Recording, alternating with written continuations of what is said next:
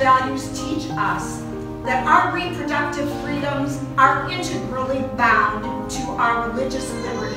As you can see, gathered behind me are all kinds of groups and allies here to say no Muslim ban ever. NCJW will continue to work for independent courts. We believe in and fight for quality, comprehensive, confidential, non-discriminatory mental and physical health care coverage and services that are affordable and accessible for all.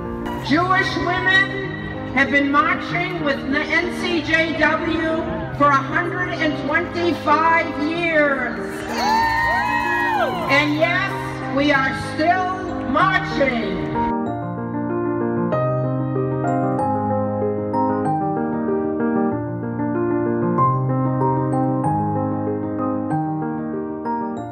Our kids are fighting for their lives, and I don't think they're going to do so silently anymore.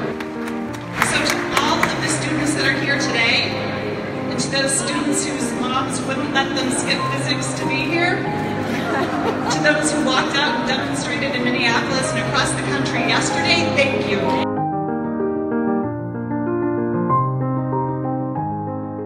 There is no doubt that with our collective ideas, our time and our talent, we can change the world.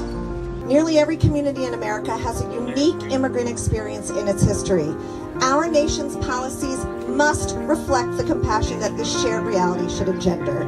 When our nation opens its doors, our families, our communities, our churches, our synagogues, our schools all thrive. We are committed to advancing the goals of reproductive justice so that every person can make their own moral and faith-informed decisions about their body, health, and family. We can achieve real empowerment, real representation, real equality for women in Israel. We do our work rooted in faith with the understanding that together our voices are louder and stronger and more powerful than the sum of their individual parts.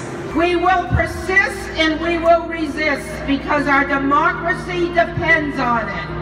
We depend on it. Our children and our grandchildren depend on us.